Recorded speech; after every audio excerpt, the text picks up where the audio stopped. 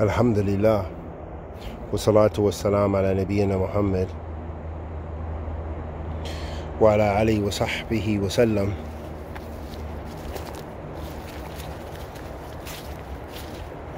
Amma ba'da, ahabati fillah. Allah subhanahu wa ta'ala says fi kitabihi al-kareem,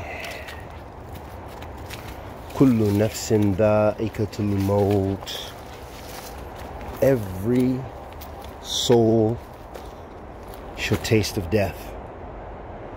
Every soul shall taste death. So, upon you and I, since we're still in the world of the living, walillahi alhamd, is to kind of prepare for that. No doubt to prepare for that.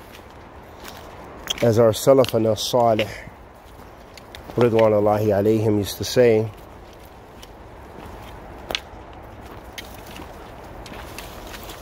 الدنيا دار العمل والآخرة دار الجزاء. الدنيا دار العمل والآخرة دار الجزاء. This life is the time to do deeds, actions. And the hereafter is the Dar al-Jaza, meaning the time to reap the reward from those deeds.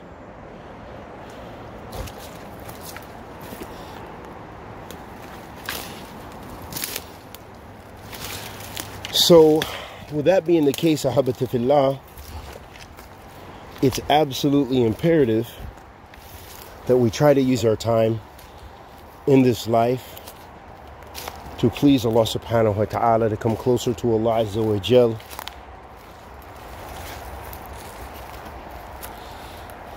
In order to have success.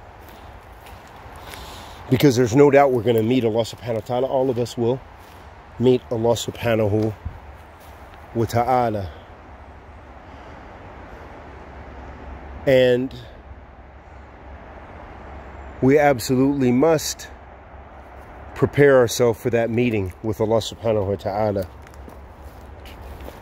Ad-dunya dar al-amal wal-akhirah dar al-jaza. Ad-dunya dar al-amal wal-akhirah dar al-jaza. So you're going to reap your rewards of what you did in this life in the next life. So you do righteous deeds. Because if you reap negative, sinful, wicked deeds, that's what you're going to reap. That's what you'll get in the akhirah. And as the scholars mention, that when talking about a lot of punishments, they say, or punishments or reward, al-jaza min jins al-amal, meaning that a part of your reward has to do, it's related, it's commensurate with the deeds that you do. So for example, a person who does a particular wicked sin, that in the akhirah they will be gaining some of the punishment that is similar to that sin. They will reap the punishment which is similar to the sin. It's very much related. For example, if you stole or you harmed people in this life, which is wicked and sinful, then that you will have harm as a part of your reward or punishment, if you will, in the akhirah. So that's why it's important to invest, to do righteous deeds in this life. Do things pleasing to Allah subhanahu wa ta'ala.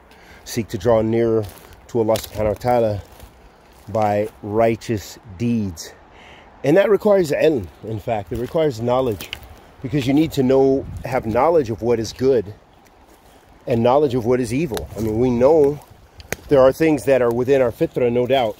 They're within our natural inclination of knowing that something is wrong and something is harmful. But a lot of the punishments, a lot of the things that are wicked and sinful, we know that they are sinful and displeasing to Allah. We know it from the Nusus, we know it from the Quran, we know it from the Sunnah of the Prophet sallallahu alaihi wa alihi wasallam. It's not necessarily related to our intellect, what we think is wrong and what we think is right, or what we think is not so harmful, but rather our mizan, our scale, is from the Quran and the Sunnah. And so we ask Allah subhanahu wa ta'ala, the Almighty, to accept our good and forgive our evil. Bless us with ikhlas, with abad, and bless us to be of those servants of His that He is pleased with, and that do those things which are pleasing, so we can have a righteous ending. Wa sallallahu wa sallam ala nabiyyina Muhammad.